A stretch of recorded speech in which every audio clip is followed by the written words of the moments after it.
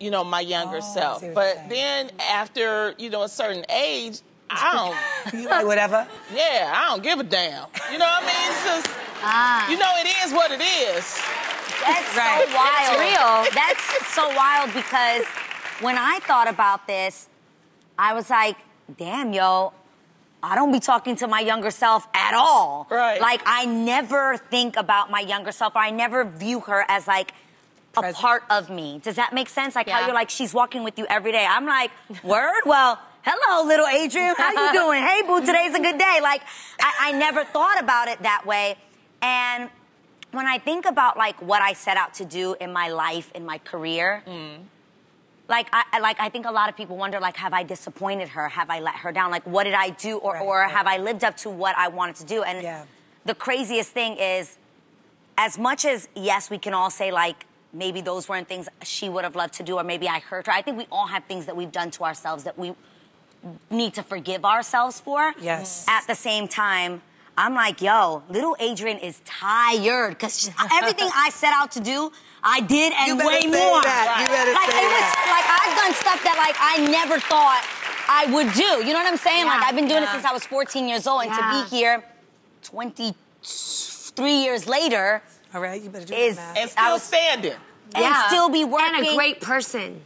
Right. Thank you. You trying to make us all cry about I mean it. You're a great person. This industry can eat you alive and take you through some journeys that you don't come back from. And I'm just like, yo, like, little girl, I know you tired, but we on this journey together, and we gonna keep going, and we gonna keep doing it. But I never thought about it, and I actually think it's a great thing to do. Like, if you can take a moment today and just sit with who that little girl was and who she'd be today, I think it would really be a great thing for women to do. And I think... I agree with you guys.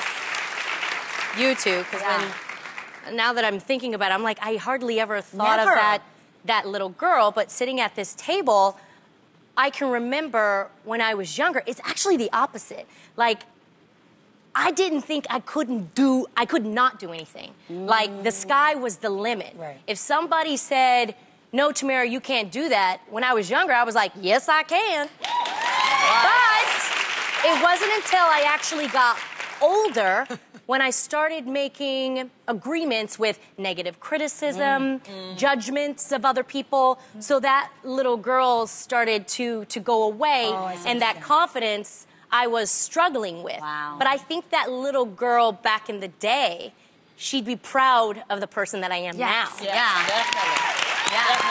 And I Bring her back. And I would Bring suggest... her back. Yeah, I have that confidence now. Yes. I would suggest to, especially the younger women, to journal. Because what happens is when you're 16, you're in your teens, and then your 20s and your 30s, you know, when you get past 45, you have something to really look back on. You're going to see it's the same issues. No, really. But you can see, you're going to totally think about it differently than when you... I promise you. So journal. I will say journal, okay?